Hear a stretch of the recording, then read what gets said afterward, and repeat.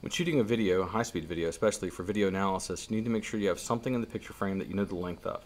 So in this case I got a stick that says 10 centimeters. But just having it there isn't enough. In order to make the calculations accurate, I want to also make sure that it's perpendicular or parallel to the edges of the video frame. So here what I need to do is I need to tilt my camera on my tripod until I get it to go perpendicular to the frame. Even if it's off to the side, you need to still make sure that it's going to be perpendicular to the picture frame. It's very easy, if you're far away from it, to have a bit of a tilt. So it looks like it's straight up and down. That looks good in the middle.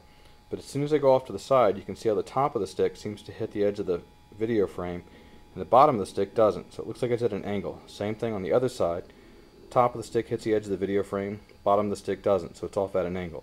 I want it to be straight. Best way to do that is to get perpendicular to the stick, line up everything, look at all your surroundings, make sure they all seem to line up with the edges of the video frame.